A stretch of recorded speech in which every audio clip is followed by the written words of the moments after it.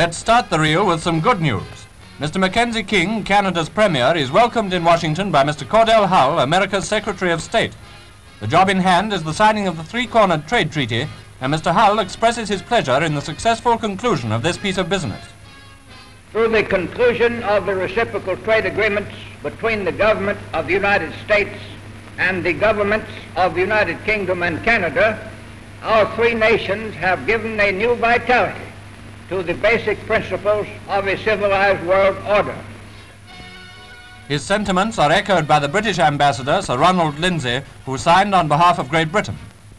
I fully share these sentiments expressed by the Secretary of State as to the promise of improvement in the relations between different states which must take place as a result of the negotiations which have happily concluded between our two countries today. Mr. Hull's aim has always been to draw closer the commercial ties of all nations, and this treaty is to him a great encouragement. Among other problems, however, there remains Palestine.